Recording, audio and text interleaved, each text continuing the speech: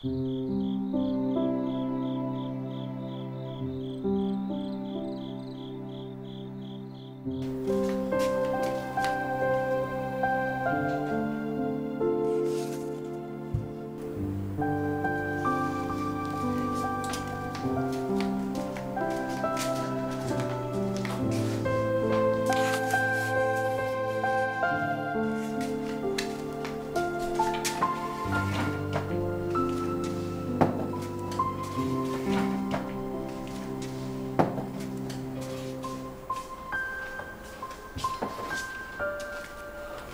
啊，我昨天回北京的时候去了趟北影厂，我去找了一下马制片，马制片说推荐我去穿一个篮球运动员。你原来在屋里看了半天的是剧本啊？那个马制片说得我自己备戏服，你说我该穿什么呀？你没事儿了？我还说没事儿，那是骗人的。其实欣儿说的对，我不该再去打扰她了，这样对她对我都好。更何况，我也该为我自己的父母想想了。这次我回去，我发现他们都老了许多。为了我，本来他们可以退休在家待着的，但是他们又开了个小卖部，每天忙前忙后，舍不得吃，舍不得穿，辛辛苦苦攒下那点钱，全给我存起来了。我看了心里真的是过意不去，所以，我决定，我不能再这么窝窝囊囊活着了，我要活出个人样来。你爸你妈对你真好。峰哥对你也不错啊。可是你爸你妈加起来2个人对你好，而我呢，只有1个人对我好。那我也对你好，不就有2个了吗？走，咱们去小药店里挑衣服去。明天我陪你去剧组，我给你做化妆师，然后你赶紧把你那些照片都找找，寄到报社去。你知道吗？我有个好朋友，正好认识那个报社的编辑，这样行不行的都会告诉我们一个准信儿。谢谢你，孟非。哎，跟我说什么谢呀？真的，如果不是你，我想我不可能这么快走出来。其实这段时间，在我心里面一直有很多话要对你说，但是我都找不到合适的机会。但是我今天，我特别的想告诉你，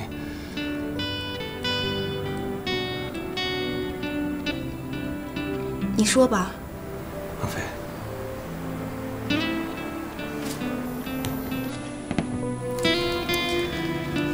有你这样的朋友，真的是我上辈子修来的福气。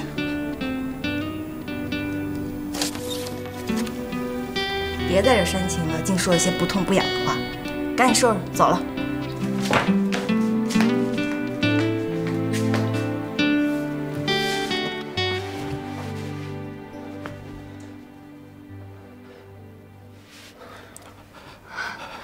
风，你说话呀，到底怎么了？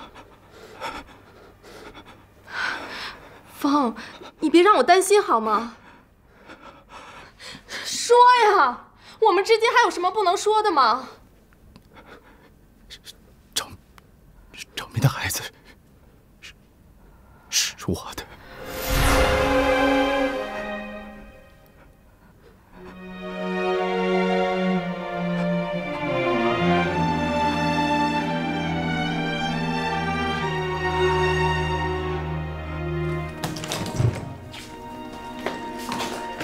走吧。从现在开始，我就是你最好的朋友，我是你的经纪人，兼造型师，兼化妆师，兼服装师，兼茶水，兼出纳，兼盒饭。得嘞，那我就兼你的小工，给我。出发。走。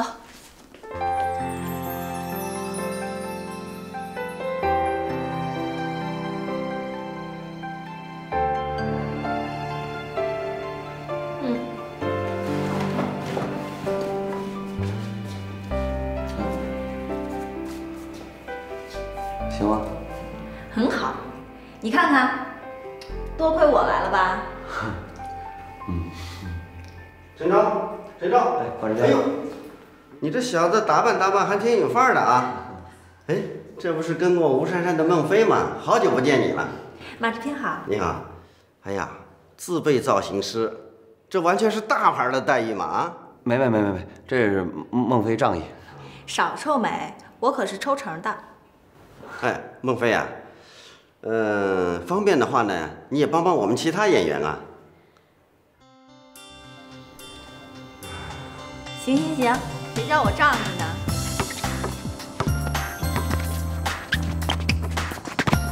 有。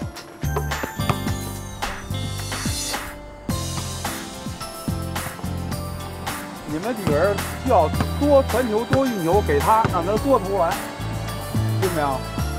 好，就这样，接着来。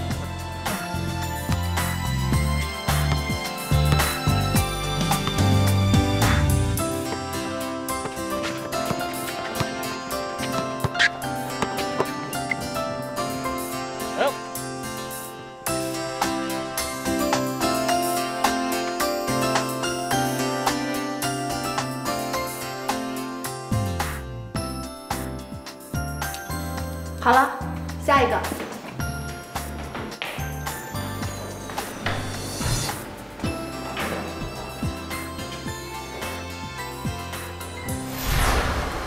哎，陈超，戏完了啊？你干嘛去啊？我去找一下孟非。哎，我没记错的话，你这记性不错是吧？还行。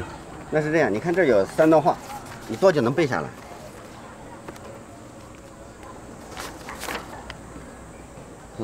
差不多5、6分钟吧。5、6分钟，没问题吧？没问题。那是这样，你拿这词儿啊，到隔壁那个屋啊找制片主任，就说是我让你去救场的，好吧？抓紧时间，赶快去。我想先跟孟非说一下。你放心，孟非那边有我呢，他现在正忙着呢，赶快去吧，去啊！谢谢马主编。好，去。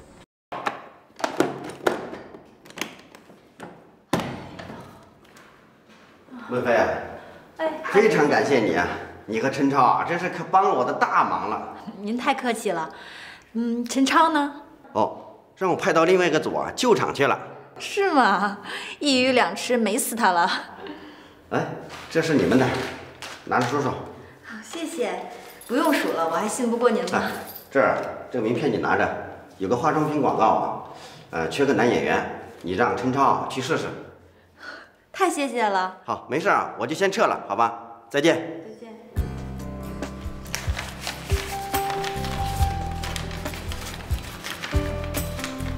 哥，看到没？这儿呢。哎，你忙完了？哎呦，我都快累死了，让我画了那么多的演员。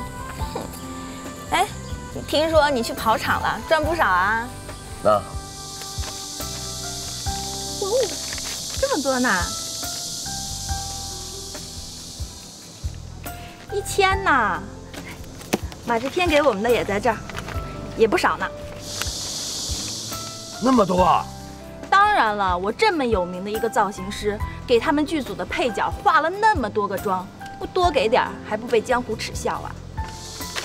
你太厉害了，真的。少拍没分量的马屁。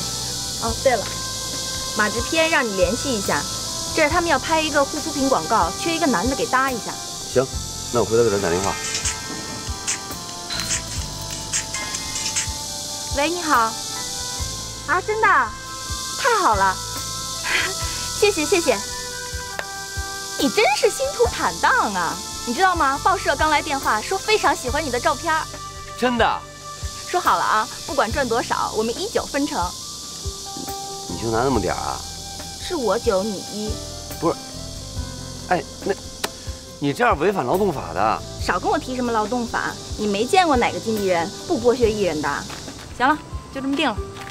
哎，不是，那不是要37，不行，28也行啊。你以为菜场买菜啊还要讨价还价？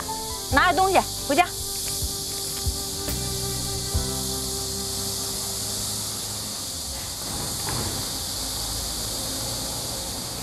观众朋友，大家好，欢迎收看本期节目。今天在我们节目中，我们非常高兴为大家请来了著名当红影星欣儿小姐，欣儿你好，以及她的经纪人安琪，你好，欢迎你。欣儿的成名很有意思，仅凭几支广告的拍摄呢，就被选中为电影《完美假期》中唯一的一名内地女演员。那从默默无闻到皆知巷闻，可以说是一夜成名。欣儿，你是怎么样看待你的星途坦荡呢？其实我也不是一夜成名，可能别人看来是，但其实我付出了很多。当然要感谢很多帮助过我的贵人，有了他们，我的付出才有了成果。看来欣儿还是非常懂得感恩的。那么这一路走来，你觉得最想感谢的人又是谁呢？有很多啊，我的父母，还有我的老板，当然还有经纪人安琪。听说你们俩是从小一起长大的好朋友，那现在又一起来到北京，那你们俩一定有很多比较珍贵的、值得珍惜的共同回忆吧？对，欣儿刚来北京的时候，是我去火车站接的她，然后帮她找住宿的地方，还介绍了很多朋友，好像注定我就会成为她的提灯人，对吗？看得出来，欣儿和安琪这一对一起经历过患难的姐妹，真是情深意重。你让陈超听见，你就死定了。我只是收集点敌军情报嘛啊。孟非，制片人刚打电话说他们那个棚在廊坊。远是远了点儿，只要不是骗子公司就行。关键是你说他们找男的拍化妆品还那么着急，我也觉得挺奇怪的。马制片介绍的应该不会错。再说了，你有什么可让人骗的？倒也是。哎，他们一会儿把电子版的合同发过来，说要是没问题的话，明天到了现场就签，签完就开始拍。急是够急的。行，发过来，赶紧给我看看。最新消息，最新消息，快点过来看呀！又怎么了？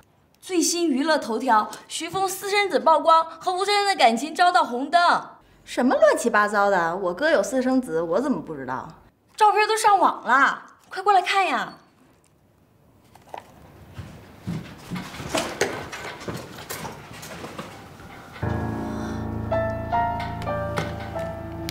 真的是峰哥。哎，后面那女的你认识吗？糟了，我哥手机关机了，也不知道珊珊怎么样，我去一下。我陪你去。不用了，你在这等合约吧。小妖，你帮忙把把关。哎，孟非，八卦只能相信50%，你别太着急。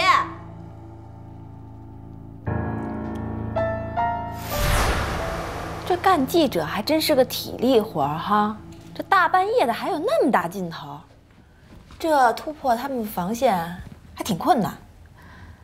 看新闻了？看了，我到现在也联系不上我哥，急死我了。珊珊姐，你跟我哥不会受影响吧？我也不知道，他这2天一直都在忙孩子的事儿。不是，那孩子是啊，他是你哥的亲生儿子。那我哥他怎么说？他就来找过我1次，告诉我这个事实。这都2天了，我们没有见过面，也没有通过电话。那他也不能不表态呀。他也在为难吧？选择孩子还是选择未婚妻，怎么选都是两难。那这事儿也总不能这么僵着呀。我们俩都需要时间来消化这件事。珊珊姐，我是真希望你能做我嫂子。我这就去问问我哥，他不能这么婆婆妈妈的。别问了，何苦让他难上加难呢？那不行，他总得表个态吧。一会儿我就回家找他去，他总得回家的。对了，珊珊姐，你有什么话要让我带给他的？你见到他，帮我告诉他，我等他的决定。无论他做出什么样的决定，我都会理解的。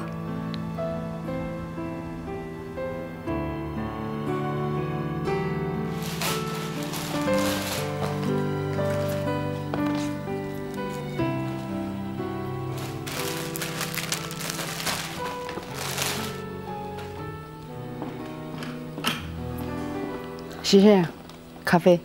啊，谢谢。昨天晚上菲菲回来过，看见您不在啊，她就又走了。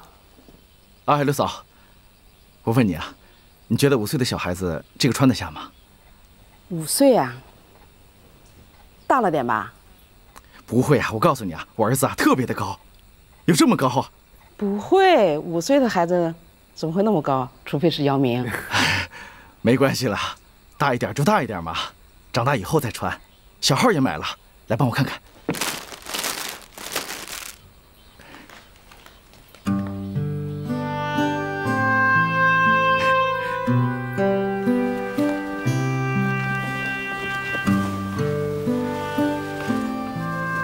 哥，回来了。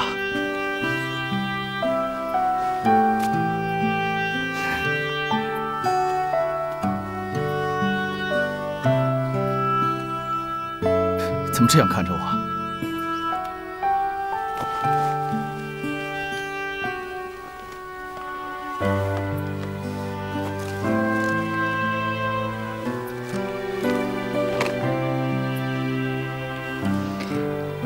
哥，对不起，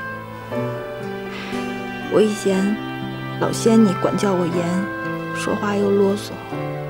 其实我知道，你都是操心我。我以后不让你这么操心，我会变得更懂事的。我不气你了。傻孩子，看你，快帮我挑衣服，还有玩具。等一下陪我去看子聪。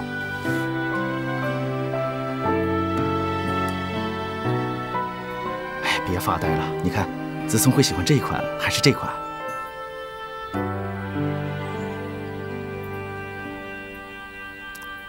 你这个样子，怎么当人家姑姑啊？我想过了，我想把楼上的书房装潢一下，把它改成儿童房，然后楼下那个练功室也改一下，变成娱乐室。你觉得怎么样？你要把他们接回来住？当然了，子聪是我的孩子，当然要和我一起住啊。你把赵敏姐接回来了，那珊珊姐怎么办？我的事，你别管。珊珊姐让我跟你说，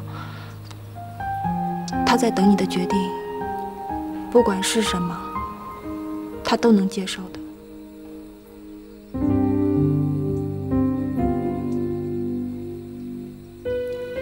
哥，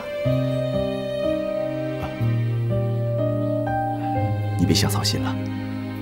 怎么说，赵敏都是子聪的妈妈。我不可能把他们两母子拆散。可是珊珊姐对感情是认真的，你要把赵敏姐接回来了，你把她摆在什么位置？刘嫂，刘嫂，我刚买的变形金刚呢。对，是这个？对，谢谢啊。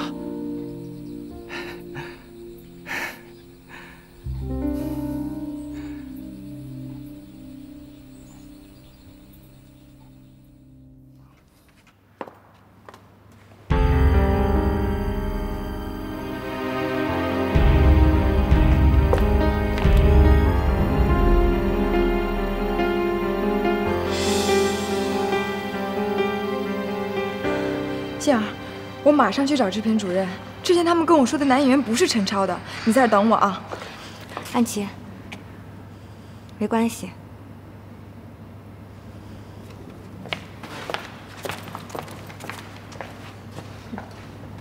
换个动作。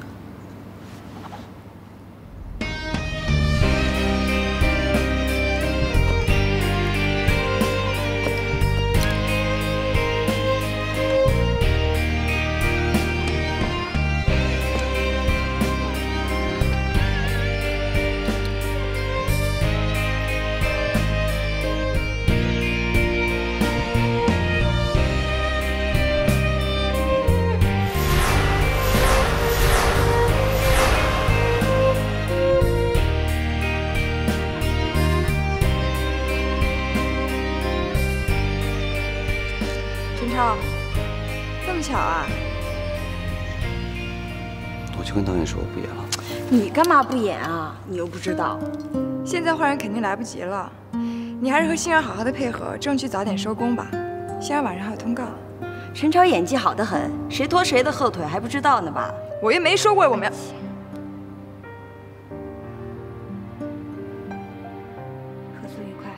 紧握的双手是爱情里最好的内心戏，时间给了够幸福的结局，所有言语都是多余，相信爱是拥抱唯一的原因。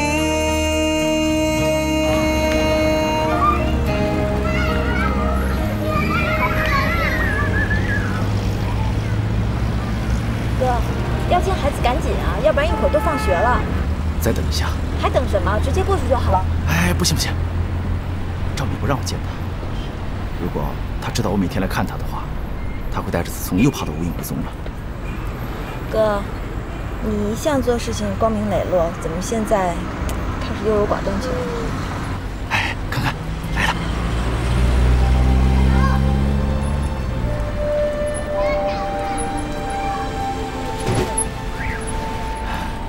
看到你侄子了吧？但是只看到一个侧面。你放心，以后会让你看仔细点的。来，拿东西。哎，人都走了，还拿什么东西啊？如果我可以直接给他的话，就不用等到现在了。快点吧。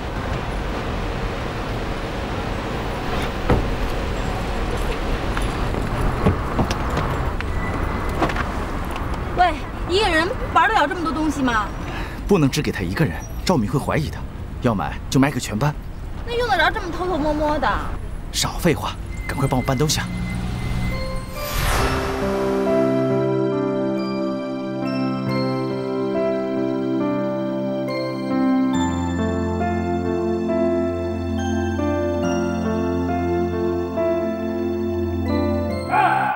这条过，休息15分钟，看下条。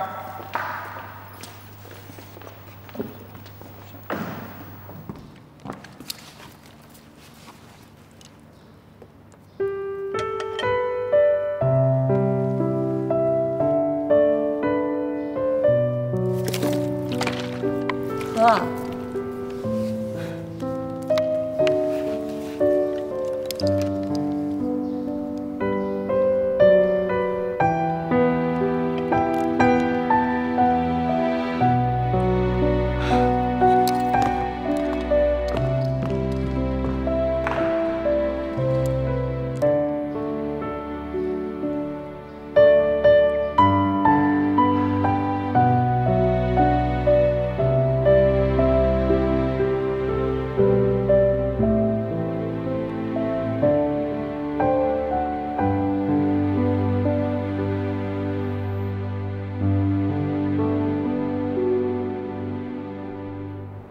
许先生真是好心，我代表小朋友和他们的家长谢谢您了。您费心了，请你不要让外人知道礼物是我送给小孩子的，免得记者知道会炒作。那是当然，您放心吧。谢谢。不客气。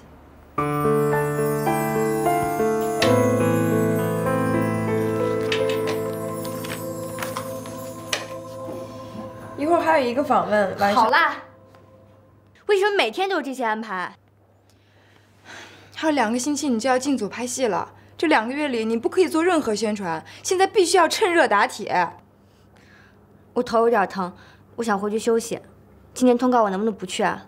不能。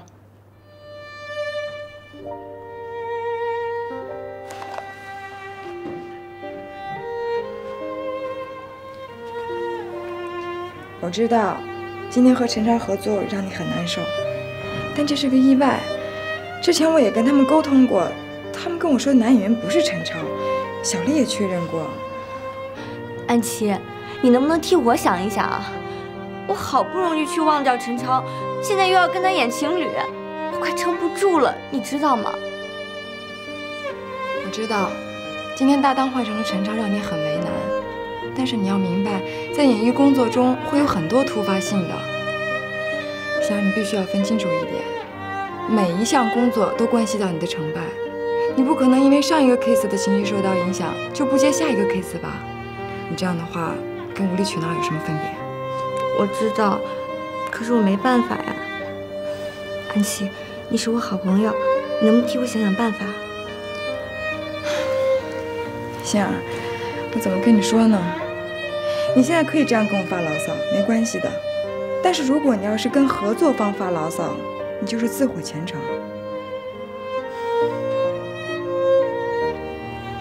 我能理解你现在的情绪，因为我在上经纪人培训课的时候听过，很多艺人现在都有情绪，有的甚至比你还严重呢。但是久而久之，他们都习惯了。为什么呀？因为这就是艺人的生活，谁坚持到最后，谁就是赢家。你不是一直都想超越吴珊珊吗？那你就得忍耐，就得承受，而且你得信任我。如果你连我都不信任的话，我很难做，你明不明白？你好好想想。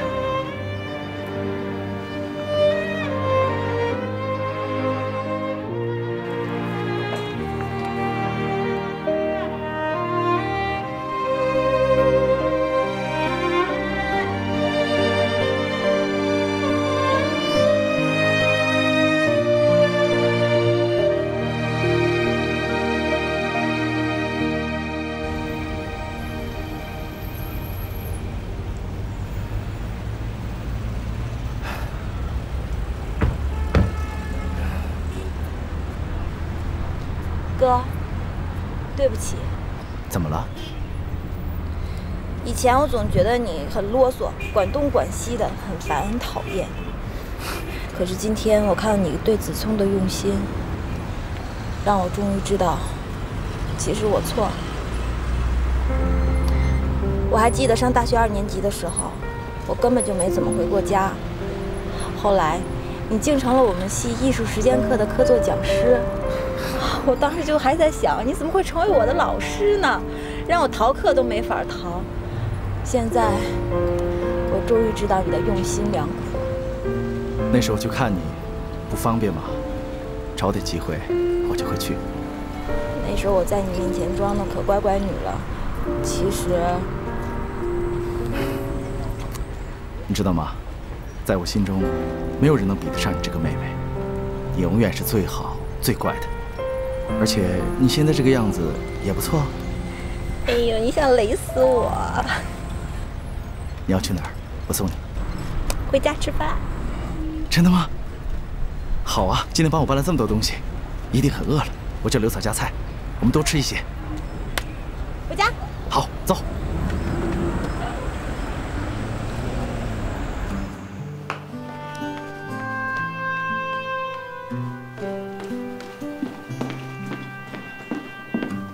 哎，菲菲，吃点水果。谢谢六嫂。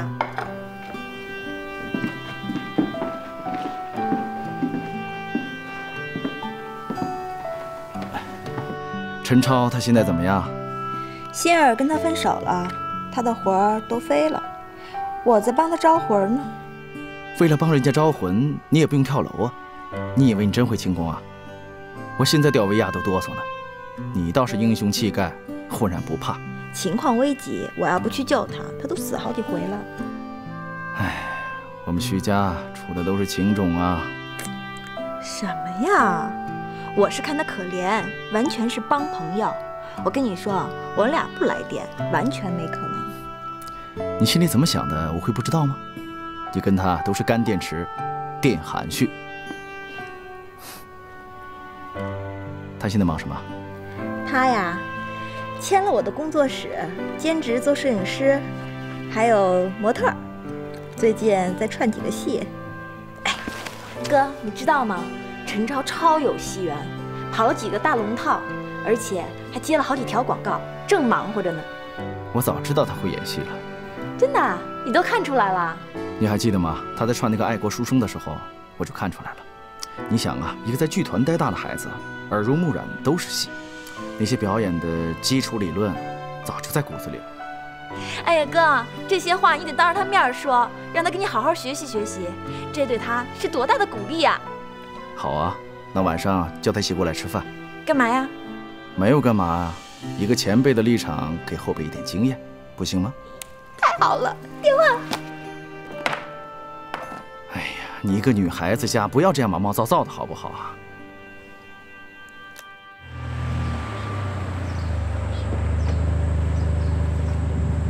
谢了，小姚。拜拜。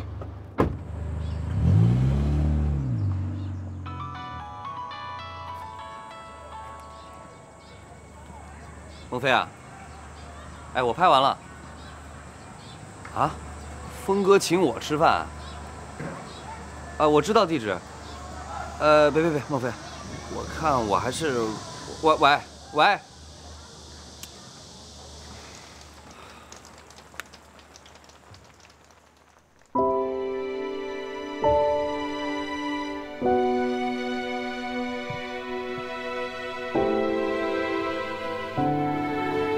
欣儿姐，这梨刚削好的，您吃点吧。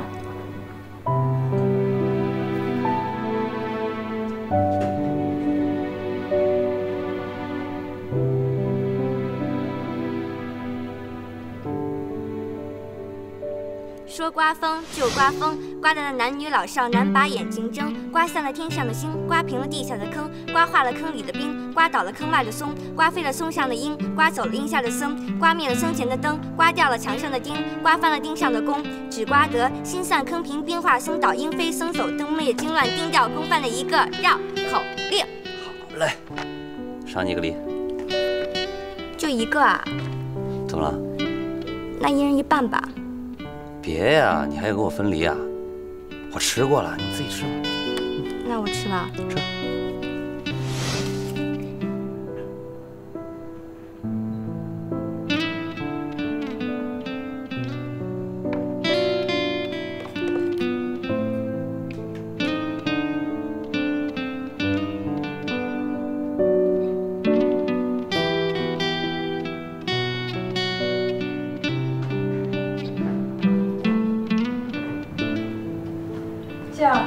我们该出发了。走吧。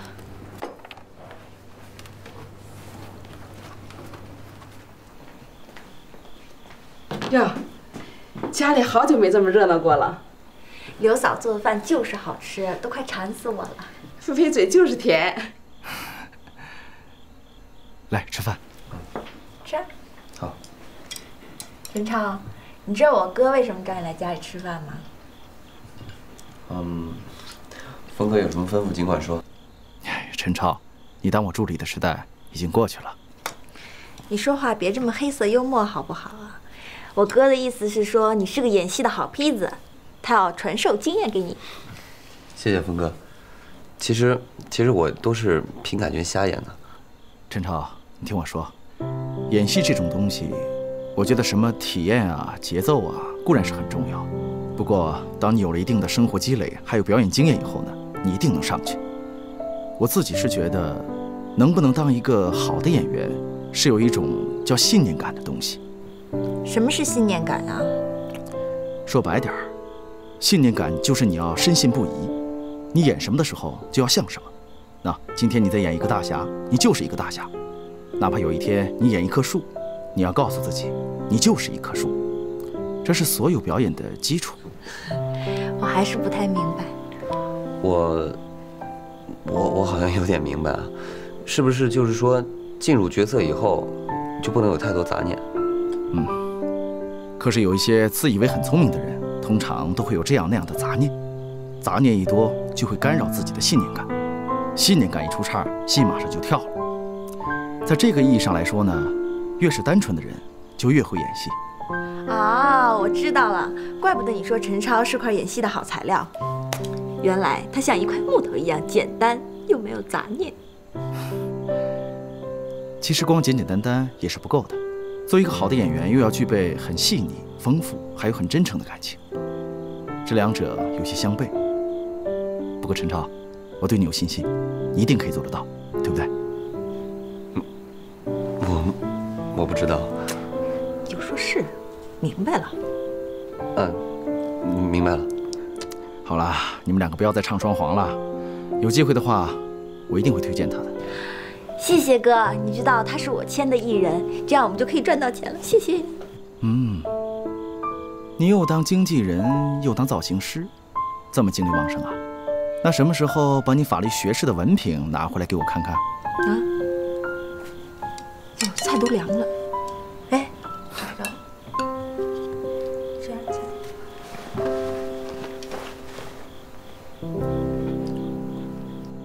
来，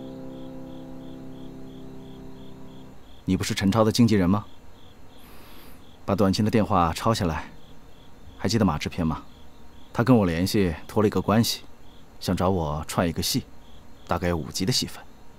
我现在真的没有心情去接，我会向他推荐陈超，你明天联系他吧。哥，你太够意思了。谢谢峰哥。哥，什么角色啊？找我演的能差到哪儿去啊？等一下我把剧本给你，晚上拿给陈超看看，如果觉得合适的话，赶快和别人签约，下礼拜要进组了。哥，你太贴心了。哎呦，你今天看起来真帅，好久都没这么帅了。别高兴得太早，我告诉你，留个心眼儿，拖来拖去的事情毛你多。不管是好是坏，就把它当成你们磨练的一个机会吧。哥，你介绍的肯定没问题，大侠呢，谁敢忽悠？要不是你带我走，我都不知道地铁5号线，从我哥家一出口溜达几步就到家了。溜达几步？我们都走了半个多小时了。你今天心情还不错啊。是啊，这顿饭吃得真舒服。哎，你知道吗？这根项链就是我在18岁过生日的时候，我哥送给我的。那时候他还跟我嫂子在一起，我们一家人坐在一起吃饭，别提有多开心了。可是自从我嫂子走了以后，我哥就性情大变，你都不知道他对我有多苛刻。这5年来，我都不知道我怎么熬过来的。但是这根项链成了我最大的心理安慰。我说呢，怎么总见你带着它？都过去了，现在呢，我一定要好好的把工作室做好，让我哥高兴一下。没问题，你一定行的。哎，对了，今天你这个片子拍怎么样啊？还算顺利。哎，女主角是谁啊？星儿。什么？仙儿？哎呦，我可看过那个广告的脚本，你也真能演得下去。我说你怎么不提出抗议来呀？这搁谁受得了啊？还好吧，我怎么感觉你反应比我还大？我没有啊，我告诉你，回去好好看看剧本，明天我陪你一起去。不用了，我不太想去。这么好的机会，你干嘛不去呢？我告诉你，好机会都是这么撞出来的。好，那我去。哼，其实我就知道你也挺想去的。我最近对表演还真是有点上瘾。哟，那我可要问问你，你的理想究竟是想当摄影师呢，还是想当表演艺术家呢？这个我现在还真说不好。你看以前吧，我还就喜欢倒腾那些照相机什么的，把那些美丽的风景啊，全都留在画面上，可留着自己呢，慢慢的欣赏。可是突然有一天，我发现我自己也成为这美丽画面的一部分了。哎呀，当时我就觉得，这感觉其实也挺不错的。就你还美丽画面呢，恶心啊！行，咱们什么都干，把钱全赚。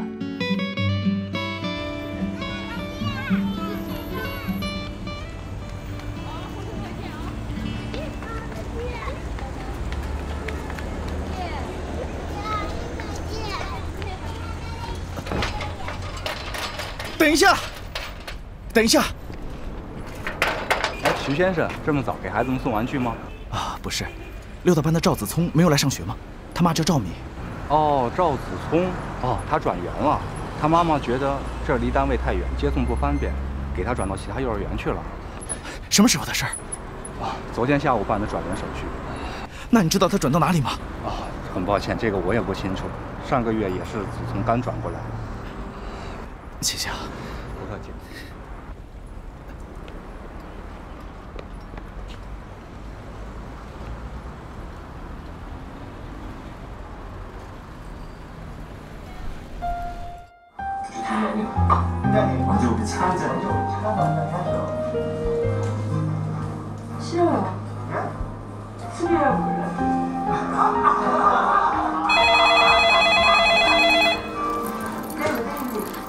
芳？不是，你打错了。